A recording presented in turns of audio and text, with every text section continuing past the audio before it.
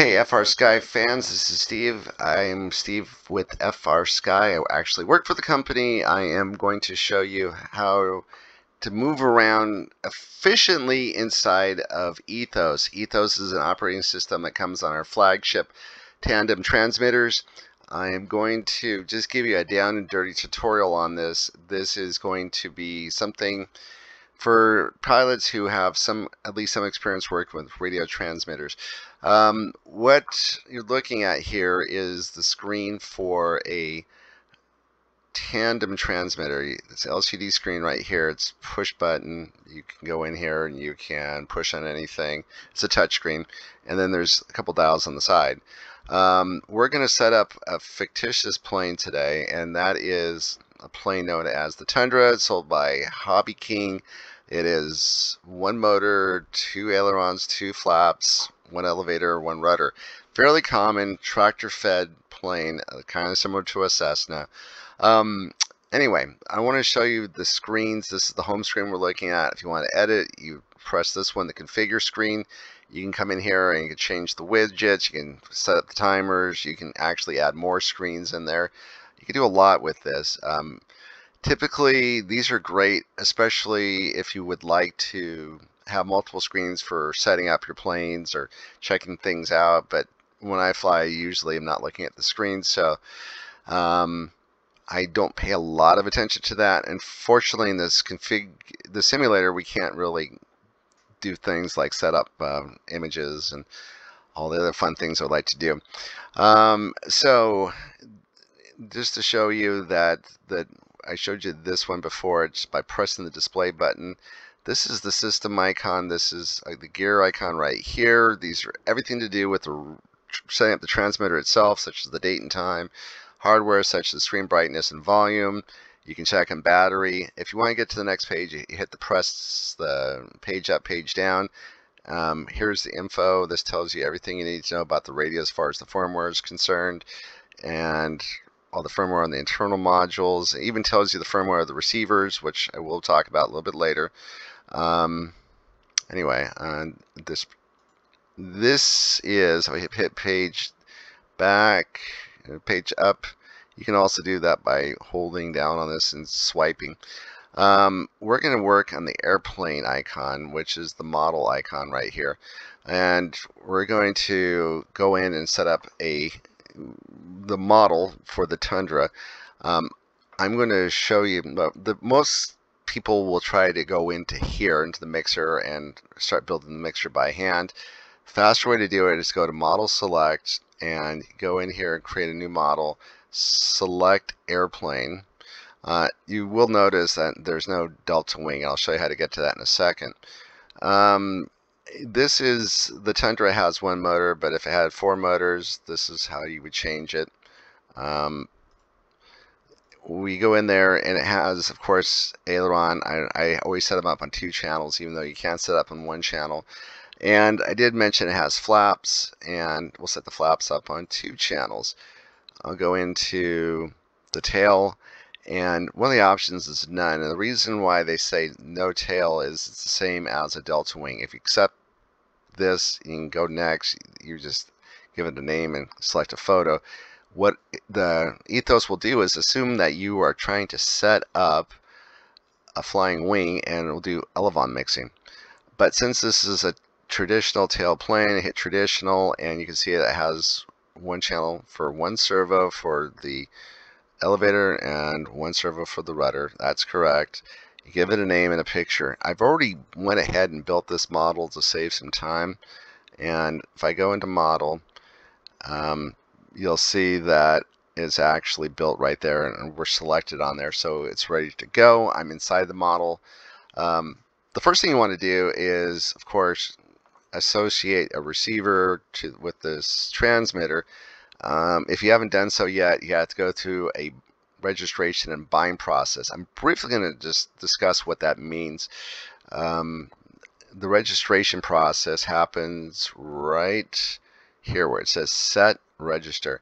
And what that is there's a passphrase that's sent from the transmitter to the receiver. That passphrase, more or less, is like a like branding that receiver. You belong to me.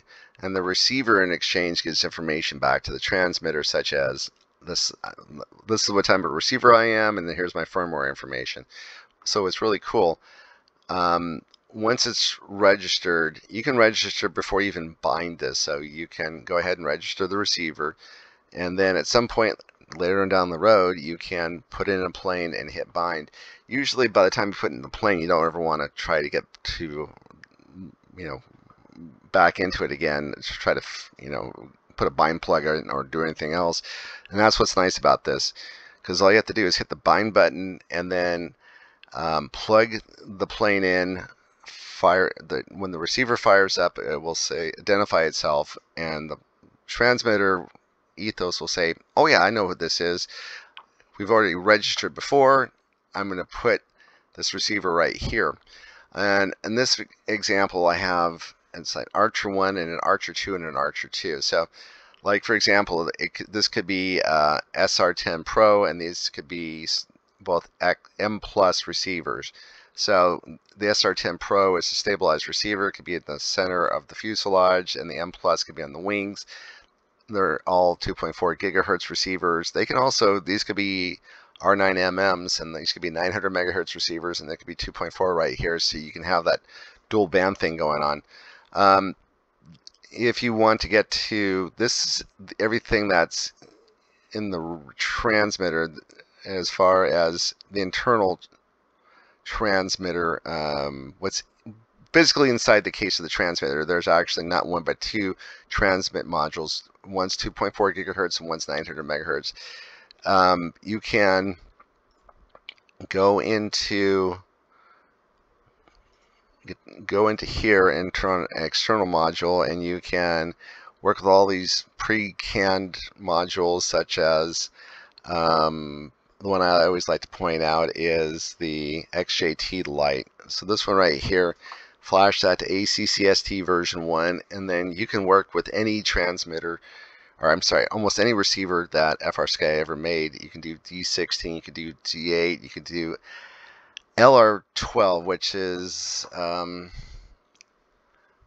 L9R. It was a receiver that was out a few years ago. It was a long-range receiver at 2.4 gigahertz. Kind of fun. Anyway, that's how you do all that good stuff. But we're already going to assume that, let's just assume you've bound this and you're back to working with the model, and you're starting to move the sticks around. Things are moving, but you notice, oh my gosh, the aileron on the left side is not working right. What channel is it? I can't remember. You can click on the output, and if you were to see this move back and forth, if I were to move the sticks, this would light up on a real transmitter, but in a simulated transmitter it doesn't do that. And I would say, oh geez, this is the one that's caused me problems. Click inside of there, and it's usually, it says normal. You change it to inverted, hit return, and all of a sudden you see these going different directions. Channel goes one way, mixer goes the other way, and that means you reverse that servo. You can do that with the other one, rudder, elevator. You can do that with just any control surface that's backwards. Okay, so we're going to go into the mixer, and this is the last section we'll talk about. There's quite a bit in there. The first thing I always talk about is going to edit and making sure you go down to here and throttle cut. You have to assign a switch with that. And the way to assign a switch is click on active condition and move the switch, and when you move the switch, it'll populate it. So wherever that switch is moved to, the throttle cut will happen, and when the throttle cut's on, the throttle doesn't work. So that's good. That's a good safety mechanism right there. And that's all I talk about for the throttle for the time being. We'll go into ailerons. This is one where you probably understand what expo and rates are all about. This is where you set them at. So in this example, if I wanted to add another curve, I go into here and I would change, actually go into here and make a new expo. This is where I would assign a value. This is where I would move the switch around and assign a switch. Thing is that I already set this up. I don't need this. I can just delete this. And this is where you set rates. Rates are right here. A little easier. Again, you can see I use the same switch locations. So in a sense, what I did is I set up an expo curve at 30% on the middle position. On the top position, there's nothing on either of these, right? So it's 100%, 100%.